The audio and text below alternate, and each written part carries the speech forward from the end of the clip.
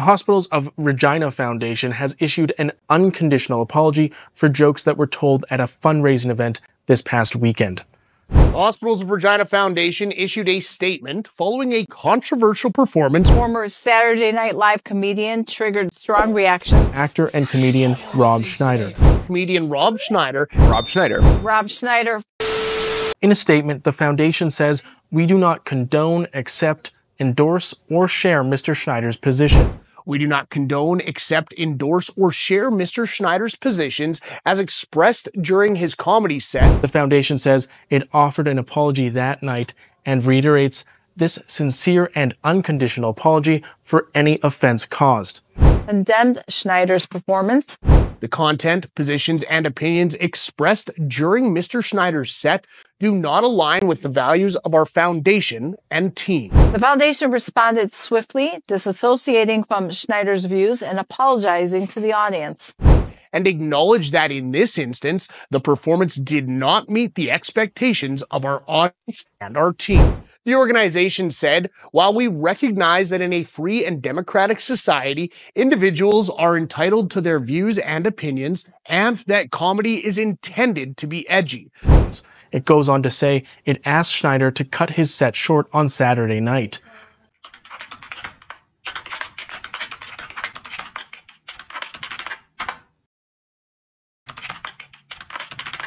I did some jokes about that I do my stand-up act, that if I had a son and if he sucked at sports like I did and I wanted him to be a champion in victory, I said, well, just go, I said, listen, it's not nice, but just go tell him, I want you to feel, you're losing to all the guys. I want you to go and tell the coach that you're a girl, and then, no, that's the best part. You get to keep your dick. You can keep the whole thing. Keep the whole thing. Doesn't matter. No, just tell them. And then they have to accept you. You just say it. And I said, and you win it. Then I do this thing. And anyway, it gets big laughs, but it's also like, that's what thing they complained about. And people were laughing at that outrageous, humor. And I said, the Canadians were mad that the audience laughed? So one guy who was the same guy in all the complaining.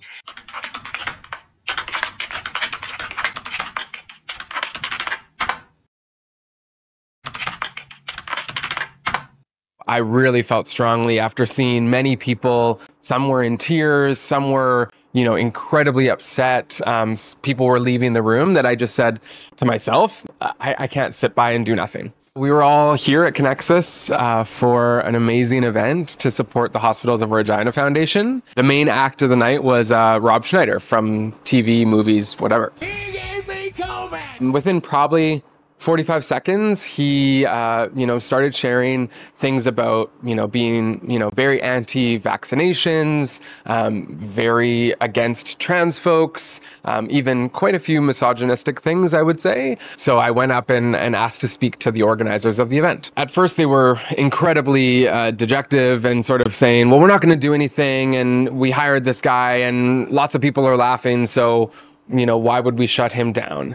And I sort of made a case. Not only is this completely inappropriate and offensive and really filled with hatred. If we're just going to throw biological reality out, the truth, it could be, not nice, but it's never hateful. Hatred. The truth, it could be, not nice, but it's never hateful. Hatred. It could be, not nice, but it's never hateful. Hatred. Not nice, but it's never hateful. Hatred. But it's never hateful. Hatred. Never hateful. Hatred. But it's also, the first day of Pride. And we have to recognize what that day means to people. Canadians are too polite. They don't want to hurt anybody's feelings, which ends up hurting everybody's feelings, because then you end up having some guy who loves China running your country. Exactly. Who hires China. Canada kind of took a turn that no one saw coming. Unless they really listened to Trudeau before, his favorite country was China, and you know what? It gives a lot of good ideas. China. Who's this? He just said that, and he still got elected? Justin Trudeau, the dictator of the North, he will have no problem trouncing on the rights of Canadians who are protesting. You're not really going to vote for Trudeau, are you? Oh, yeah. So, but hopefully his days are numbered. It's tyranny, but with a smile. It's tyranny with a smile, and this a-hole, cold weather dictator. The Canadian truckers, by the way, they saved our ass. because we were still locked down. All of the blue states were still locked down. The Biden administration was still clinging to their emergency powers. And Democrats saw a working class worker strike happening in Canada. A real one. A real one. Not a manufactured. And they were going to come here, and things magically opened up.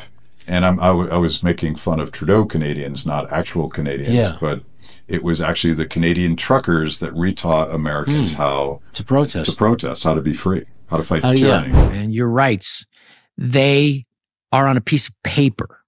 And unless they're backed by the will and by the goodwill and by the people insist on it, it's just going to be a piece of paper. And so that's what happened in Canada. And those people's rights were trounced upon. I mean, what happened to the truckers was so obscene. And it was like, I have very good friends in Canada. And I remember one of them saying, yeah, but they're honking horns.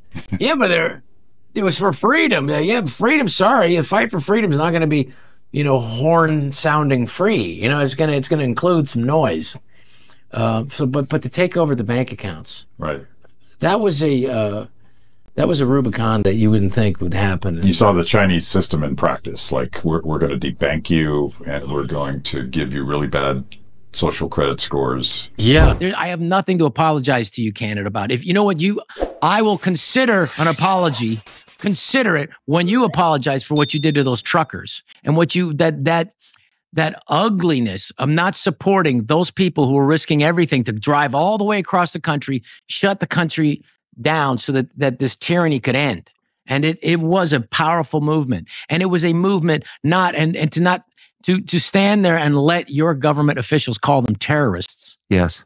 That is and put them in prison, which they did. Disgraceful. It is. Disgraceful. And so when you make that official apology, I'll talk about how I felt and why I did certain jokes. And I have no apologies to you at all.